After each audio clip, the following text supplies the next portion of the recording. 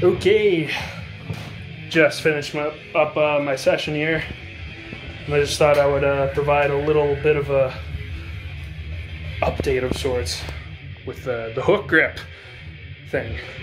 It's going well, I'm quite liking it.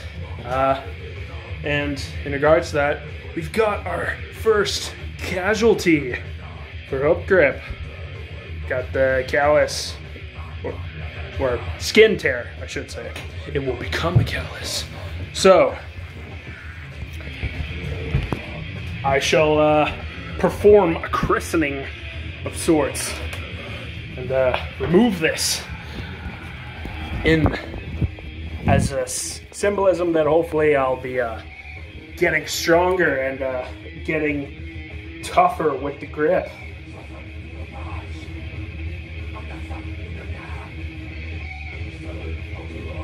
Easy, clean cut. And to be honest, it doesn't really hurt that much, you know. I'm kind of liking it in a way, you know. It's like a masochistic kind of, I like the pain, you know, in a sense.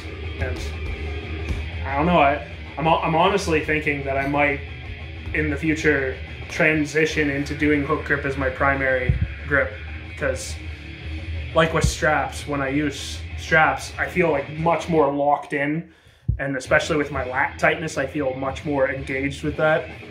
So that's why I wanted to try out using hook grip, because I really like that double overhand position, and especially since I have such imbalances with my body and I got a scoliotic spine and everything, like my body is really off kilter, so having mixed grip in the mix like it can be tricky because my body's just like really off balance, and you know, I've been doing fine with it, not knocking the grip or anything, but I thought, you know, I'd give it a try. And you know, hook grip might be something that can kind of potentially give me an edge with that. And I think, you know, once I work out the kinks and hands get toughened up and get callous and everything and resistance, I'm on the way. You know, I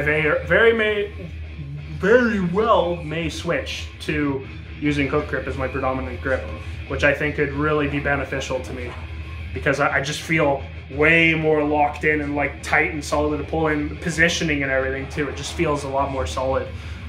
So yeah, we'll see how it goes.